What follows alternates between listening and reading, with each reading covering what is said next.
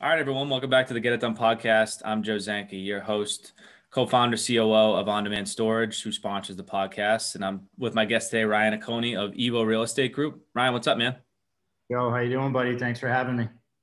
It's great to have you, buddy. I've been following Evo and following, you guys' story and everything going on at Volney too for the last probably year and a half on, just different social media platforms.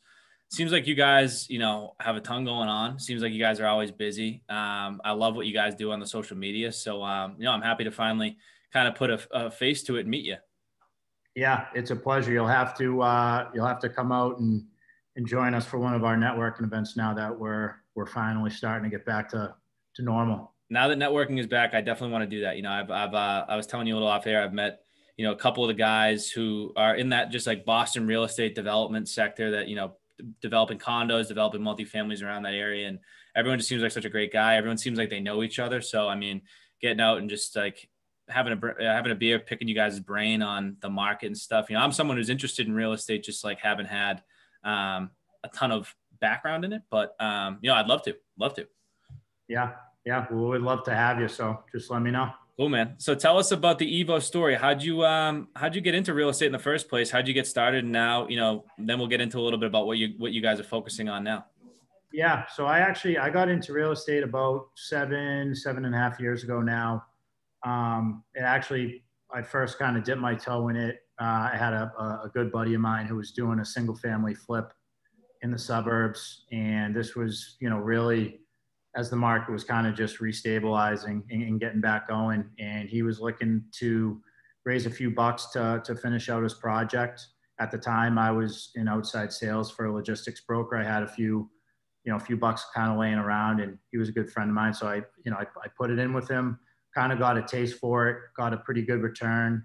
And that really captured my interest. And then from there, pretty quickly, I found myself spending more time poking around, looking at real estate, driving around, trying to find off-market deals, knocking on doors, sending out letters, things like that, kind of just bird dogging.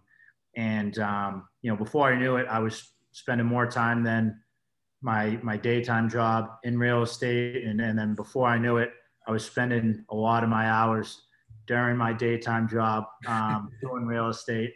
And, from there, my buddy that I invested with, we were working together, and both of us left our job at the same time and dove in headfirst into real estate. And we partnered up with a third buddy of ours, and we just started buying up whatever we could, trying to find any good deal. We wholesaled a couple properties, so we got some pretty good contracts on properties and generated some capital that way. We raised some capital through friends and family, and we were off to the races. Didn't really have a great plan. Like a lot of these guys that get into real estate that you hear, they leverage their income and they get a couple rental properties, they get going, and then they go from there. Kind of just dove in without really any plan or any money saved. I just knew what I was doing wasn't what I should be doing. Yep. And I loved it. So, fast forward from there, spent about 3.5 to 4 years working with those guys, doing multifamily flips, started doing some zoning projects predominantly in the city. And at that same time, we also owned a boutique brokerage. So one of my partners had his broker's license, and we really used the brokerage just for our own purchases, some of our own sales. We actually outsourced a lot of the sales of our projects. And I saw an opportunity there to really take it, really capture, that spread. On every transaction, there's potentially a 5% spread on the sales side, on the buy side, splitting it. And, I, coming from a sales background, was heading up the acquisitions and marketing. So I kind of fell back on that and had the vision to, kind of grow the brokerage. My two partners at the time, they really wanted to focus predominantly on building Sure. and developing. and over the years, kind of shifted out of being the developer and into a space where I'm representing developers and investors, and met up with Ricky. I actually knew Ricky back when we were when I was working with Rock, which was my development company. Mm-hmm.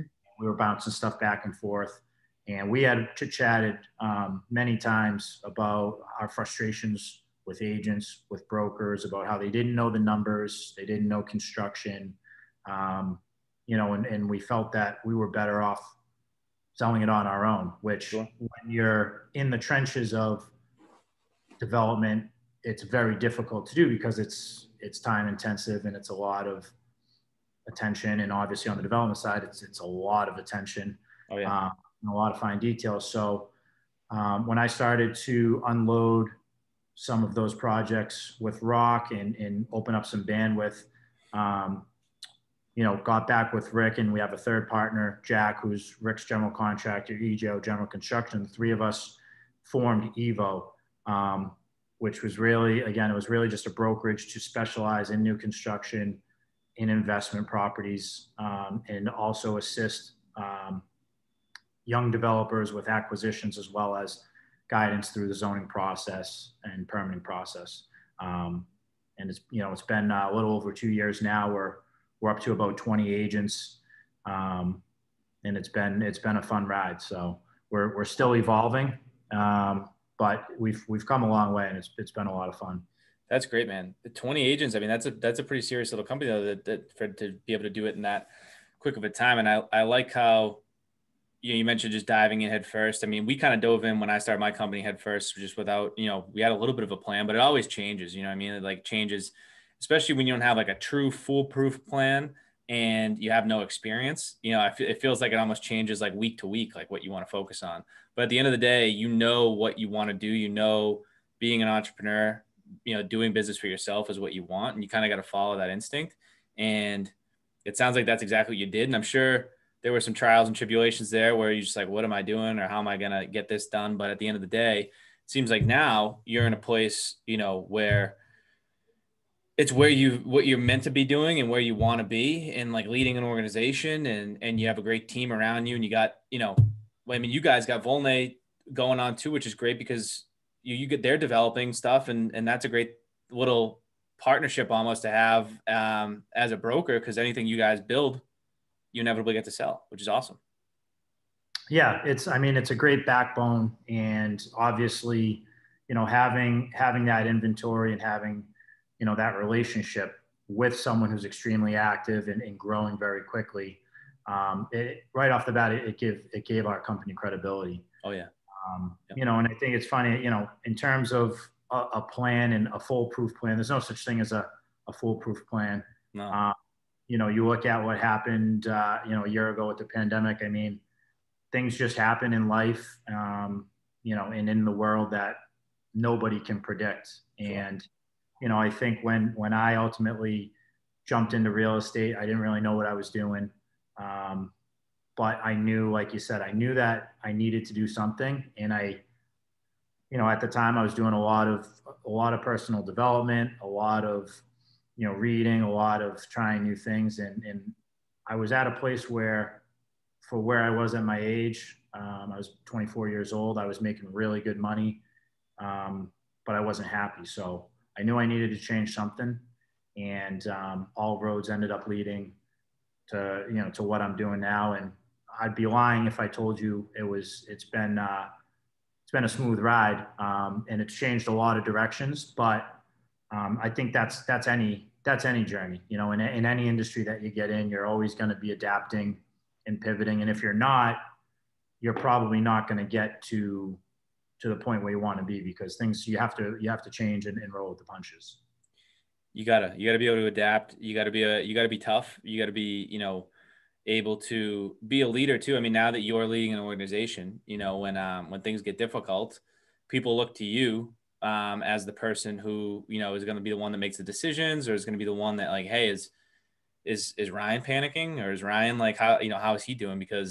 And you need to be able to handle those situations better than anybody else in those circumstances. But when the times are going good, you also have to be able to manage those and not take them for granted, but get as much out of them as you possibly can. So I totally agree with you. It's just a constant roller coaster. I don't think that ever really changes. Like you said, there's no real foolproof plan. As an entrepreneur, it's easy to look around and be like, hey, that guy seems pretty comfortable. But at the end of the day, everyone has their own problems or issues or things they're trying to deal with or get over with all the time.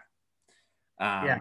Well, especially now too with social media and Yes. listen, what you're going to see on there 99% of the time is it's going to be a fraction of reality, right? You're going to Yeah. see, there are, and there are people out there that do, post some of the trials and tribulations and motivations and things and lessons, life lessons, things like that. But 99% of the time, what you're going to see is what people want to be the perception. And I don't think it's people fluffing it. I just think it's, hey, they want to put out positive things. They want Yep. to put out, accolades and accomplishments. And you're not going to see, the dirty work.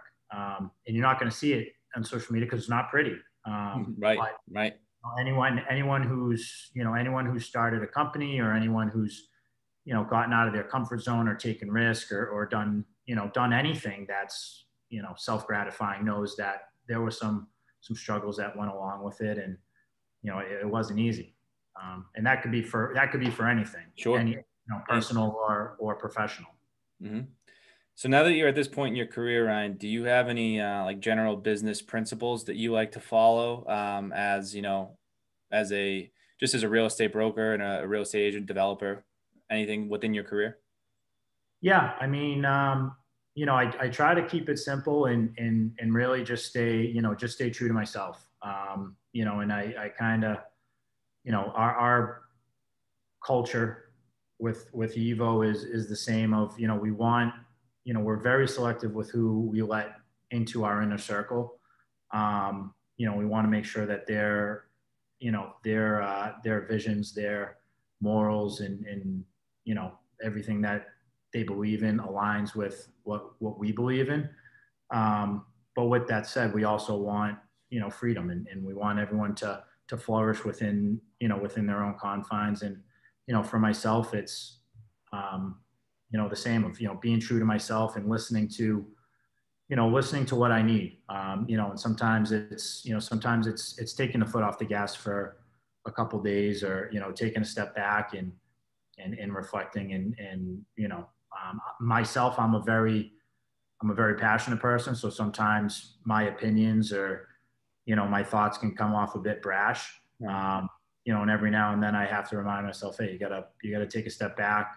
You gotta look at the other side of it, and you gotta take some time. But I think I've been extremely fortunate, and not just with Evo, but just in my career in general, and in my life, I've been surrounded by a lot of great people, a lot of high quality people, and I think it's definitely helped me become a better person today. And there's been a lot of people, friends, family, mentors, work colleagues that have kind of showed me the ropes and kind of showed me the way to conduct yourself in business. And I'm someone that believes there is no separation from business and real life. When someone says, "Oh, don't take it personal, it's just business." Well, for me, my business is personal. Right.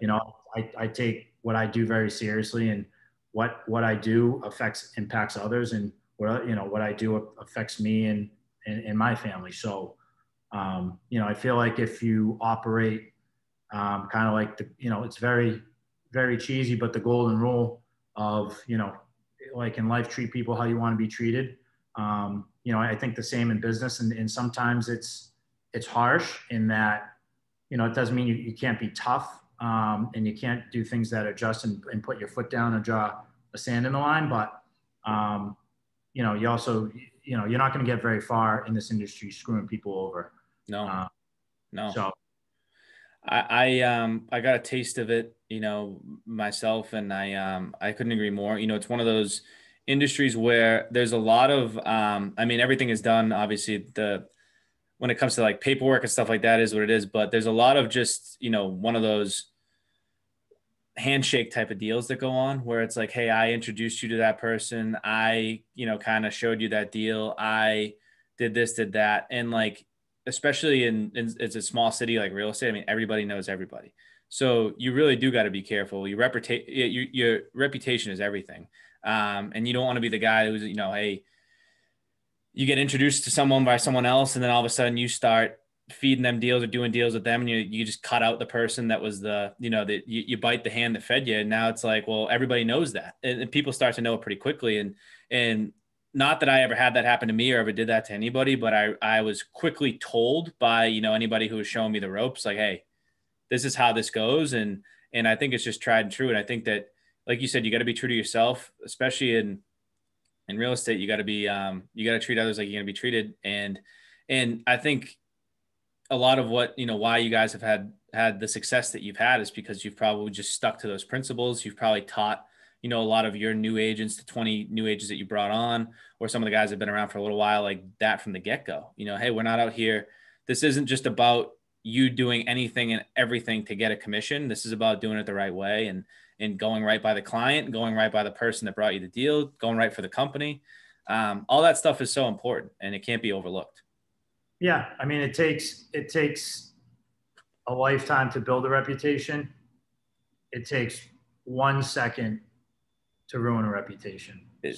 I'm sure it does, Uh, especially do the wrong, like, someone like you. I mean, you guys just seem like I said, that circle, it's like you keep it tight, but it seems like the players know everybody, and you just don't want to do the wrong thing by somebody. It's not the right thing to do in general. It's not ethical, but at the end of the day, like you said, do it once, and you might not have a second chance.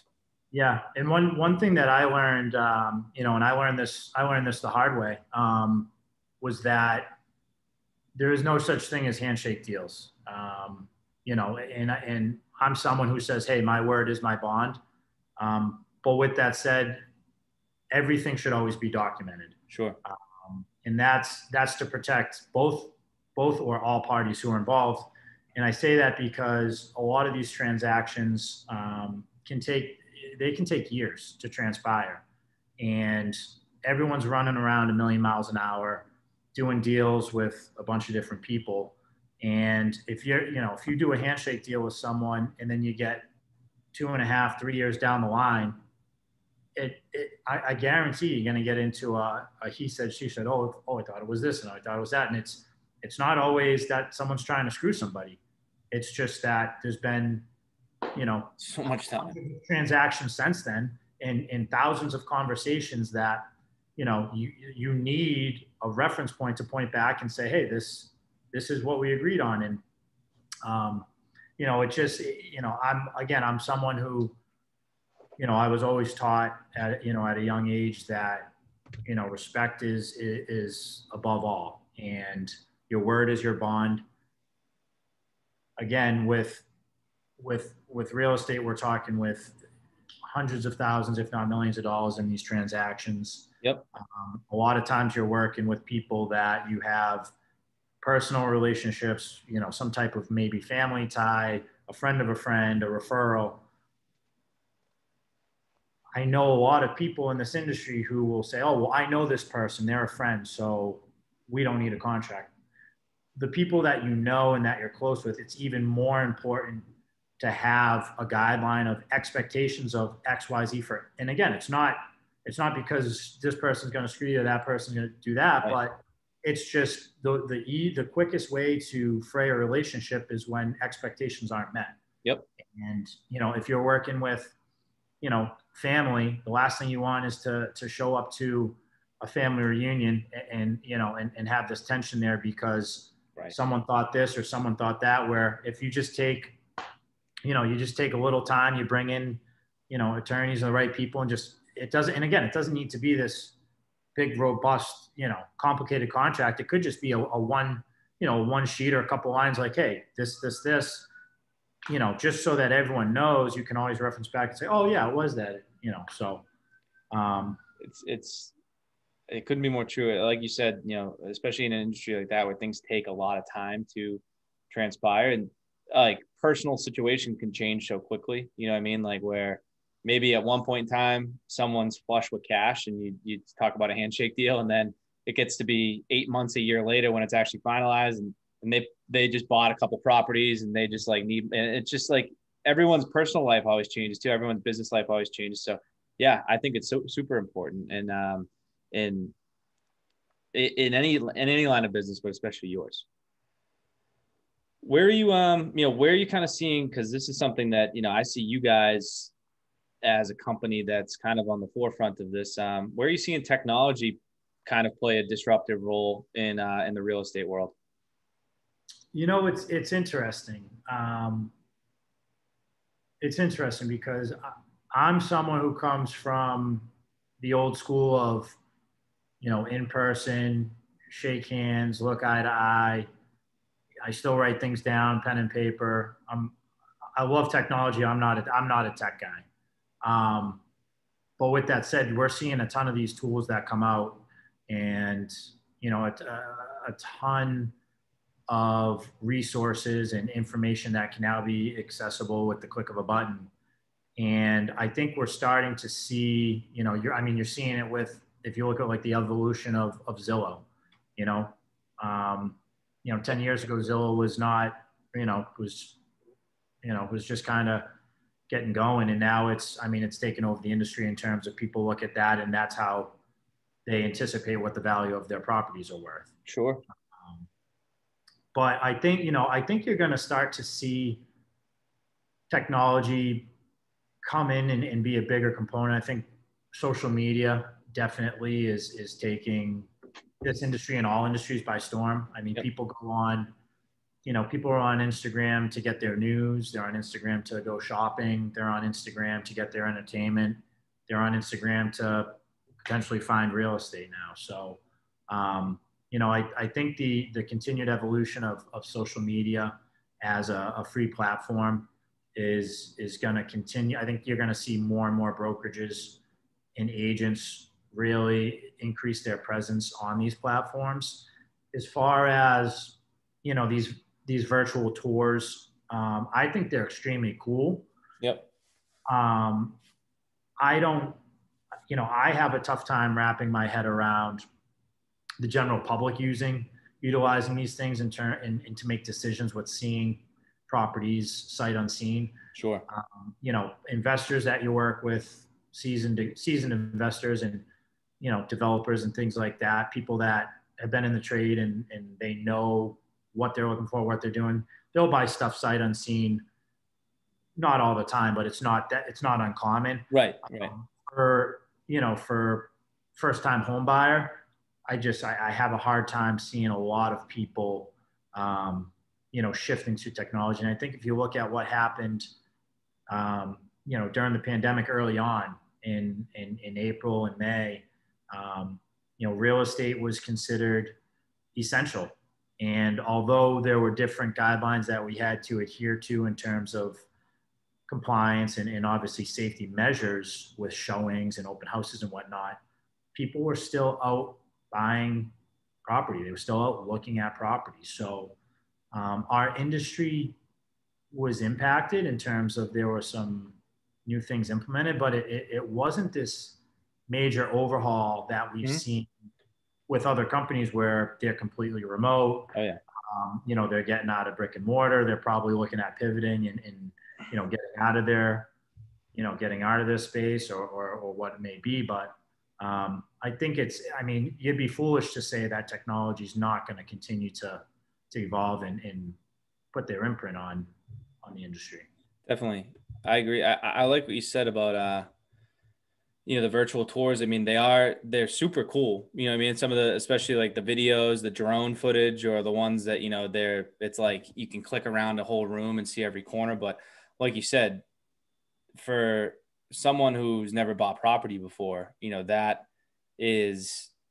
that's a tough decision to make based on a few pictures. I mean, you don't want to, because all of a sudden, you end up showing up and the thing needs a new roof. You had no idea, and you weren't able to get eyes on it with a broker, or an expert. And now thing needs a new roof, thing needs a new boiler, this, that, and the other thing. It ends up being 30, 40,000 more than you thought it was going to, because you couldn't check it out. Whereas, you know, like you said, someone who's seasoned, someone who knows what they're doing, they probably anticipate things like that, or they ask the right questions. That's a big piece of it, is just being able to ask the right questions. There's too many variables that go into a good purchase or a bad purchase, and there's too much riding on it. You know, I mean, for most people, buying a piece of property is the biggest purchase and going to be the biggest sale that they make in their entire life. So, you know, to do that without taking the time to get out there and see it, Yep. I just find a hard time seeing, you know, believing that that's going to be the standard. Yep, definitely. So what are some things you like to do outside of work, Ryan? Anything that's important to you, or anything that, like, any hobbies of yours? Yeah, I mean, you know, I love to play sports. Love to get out there and play golf. Yeah. You know, play basketball all throughout college. Nice. Played all sports growing up. So excited to see things get back to normal in a couple of months here. Ready for football season. Yeah. Hopefully the Pats can bounce back. And I'm waiting to see who they draft. I'm like pumped about this upcoming draft. I don't know. It just feels like, I hope they make a good move. I mean, you know, I'm excited too, but you know, I've watched enough of these things to know that Bill's probably going to do the unsexy thing and trade back, or take some offensive lineman that we've never heard of. But yeah. You know, we've been spoiled here. Not to mention too, I mean, you know, I don't know where your take on it is, but I mean, I love Brady. I still do. I don't. Still do. You know, there's a lot of people that are like, oh, how can you root for him? He betrayed us. I'm like, you know, we kind of kicked him out, and Yep. you know, he gave us everything. So for me, watching, you know, this past year, watching them win, I felt like, you know, him throwing a Gronk all over the field. I'm like, this is what I've been watching my whole life. So it was sick. We kind of got two teams now. It's like, you know, it's like, yeah. You know, it's like if you have two friends that break up, you know, like, hey, well, I like them both. I don't want to pick sides. No, I don't understand the Brady hate from New Englanders. I mean, it just doesn't, like, the guy, like you said, he gave us everything. Like, he was everything for, like, pretty much my entire football life. Tom Brady was the guy. He still is the guy, obviously, but it's like, how can you just, it was, like you said, it wasn't him. It wasn't like, it was put on him, and he made the right move, clearly. Yeah. I mean, I think too, you know, it's funny because, you know, you look at his story, right? Came in underdog, you know, underdog in college, drafted, nobody paid attention, you know, doesn't have the skill set that jumps out at you, but, right. You know, just the mental toughness, the fortitude, the persistence. I mean, true underdog story, hard work story. I mean, it's the American dream story. And then, you know, you look at what happened with this, you know, with the Pats breakup. And I think you see a lot of these superstars part ways with their franchise. And a lot of times it gets ugly, you know? And, you know, he said all the right things. You know, the Patriots, Bill said all the right things. So, you know, it's just an example of, hey, people are going to evolve. Things are going to change. Maybe you move in a different direction, but, you know, you keep your head down, you say the right things, you do the right things. Most of the time, things are going to work out for you. They sure are, man. And he's a perfect example. His story is crazy. What he's been able to do last year, I just remember it ending and being like, this is the craziest thing I've ever seen. Like, what is this guy doing? How is he still dominating? He pulled like 4 people off the street. You know what I mean? Like a running back, a wide receiver, a tight end who had nothing to do with playing football, put them all on a team and won the fucking, like, it's like pickup ball, and he won the Super Bowl. That's why I love sports, because, you know, anything can happen. And, you know, it's what makes it fun. You know, you watch it, you watch it. I'm a movie guy. I like movies, but, you know, you watch a movie and a lot, you kind of know what's going to happen, yeah. You know? Yeah. But that you never do. Last question, Ryan. Do you have any book recommendations you'd give to the audience? Anything you've read recently or throughout your career that was impactful? Yeah. Great question. The book that I'm reading right now, and I'm almost finished, is Green Lights from Matthew McConaughey. I loved it. Wasn't that awesome? Awesome book. He's the best storyteller I think I've ever like. I listened to the Audible one too, and I read it while I listened, and then I caught myself just listening in the car and like skipping chapters. But dude, Yep. the way he tells stories is unbelievable.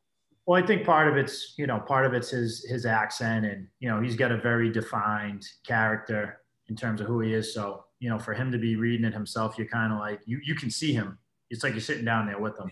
Yeah. Um, it's funny because I'm on the Audible now too, and um, I'm not gonna lie, I was a hater of the Audible. I'm like, oh, you don't get the same type of retention and from reading than you do when you're listening to it. And I kind of found out that I don't read nearly as much as I would like if I read. So Right. um, Makes I've me kind tired, especially after a long day of work. You're like, all right, I just did 5 pages and like, but Audible, you throw on when you're in the car. It's the best. yeah, you drill along when you're in the car. I listen along when I'm taking the dogs for a walk. So Yep. it's pretty good. Yeah, so that's the most recent book I'm reading. Definitely would recommend that. Love that Uh, one. Yeah. Yeah. Oh, it's a you know, great one. yeah, personal favorites. I mean, I'll give you one or two more. Never Split the Difference by Chris Voss. Mm-hmm. If you're a salesperson or even just in negotiations in general, I think there's a lot of principles that can be taken from that. And that's just a cool book. I mean, talk about a kick-ass dude, Yeah. former FBI hostage negotiator. Some of those stories that he tells in the book, you're just like, damn. And I thought I had a lot riding on this deal that I had to get done. Right. You talk about pressure. Yeah. Yeah, Like terrorists and like, yeah. oh, okay. Well, But yeah, that's that's a you know, great, I haven't finished that book yet, but I have masterclass. I watched his masterclass. He's a cool guy, man. He's a cool guy. yeah. Real But good yeah, one, dude. I actually was doing a book club last year during COVID. We had a pretty good group, about I'd say 12 to 15 people. Once a week, we were just getting together and kind of going over a few chapters in a book. So Yeah. something that I want to get picked back up this year. So hopefully you reinvigorated that spark for me. I hope I did. I've asked pretty much every guest that question. So I have a list of like 100+ recommendations. I'm gonna put it on a piece of paper when I send it out to all the guests so that everybody has like a million books they could read. But Let me ask you this. I'm wrapping up green lights. What would you recommend for the next book for me to pick up? that's a good question. I recently bought and read. I mean, it's huge. It's a massive book, but Tools of Titans by oh, I'm totally blanking. It's called Tools of Titans. Tim Ferriss, and it's like this big, but it's he basically just went around and interviewed all of these highly successful like industry experts, whether they're workout experts, whether they're anyone from Tony Robbins to like Triple H from WWE to all these different athletes, just crazy like drug enthusiasts. Like he interviewed people who like test out mushrooms, just like this crazy stuff. But it's really billionaires, but it's really cool because he asked them similar questions. He asked them, about their stories. He tells you a little bit about what they do. And like some of these people are just totally psychotic, like in terms of like their regimens and stuff like that. But it's really neat. It gives like kind of a behind the scenes look at like, some of these guys who have just like either dominated, business or dominated fitness or whatever they are. And I really enjoyed it. I think, and he even tells you at the beginning, he's like, there's some chapters here you're just going to skip over, but you can kind of pick and choose. And he outlines like every one of them like really well. So you can kind of go to one chapter and each story is like 4 or 5 pages. I love it. It's awesome. So Yeah, that's yeah. a I'll, good one. I'll check that out. I'll check that out. I'm sure there's some similarities that you see across all these people. Well, a lot of them talk about like meditation. They talk about, that's a big one that I have always been talking to myself about practicing, but you hear it a lot. Like these highly successful people do stuff like that. Morning routines. And then, like you said, some of the stuff that even we talked about, staying true to yourself and just like, and carrying your word and being disciplined but then but it just goes to show you, which is a big reason why I like doing this show too, is like talk to so many different people. And there's so many different ways to be an entrepreneur. There's so many different ways to start a business. There's so many different ways to get successful, however you define it. So there's so many differences, but there's also a lot of similarities in every person I talk to. They're just like, they kind of hammer it. These things are what I did, and this is how I got it. And a lot of it comes back to passion. A lot of it comes back to doing what they love, and then just sticking with the plan. Look, man, where can people find you if they want to reach out and learn more about real estate or just say what's up? Yeah. So check out my Instagram. It's off market Acone. That's probably the best place to follow what I'm doing. Shoot me a note. From there, you get all my information, my email, my phone. But that's kind of turned into my new my email, my DM, my text message. I mean, it's all integrated. So I'd say that's probably the best place to reach me. Kind of check out what we're doing. Yep. Give a follow to Evo Boston as well. Yep. If you're ever looking to buy, sell anywhere here in Massachusetts, but specifically in the greater Boston area.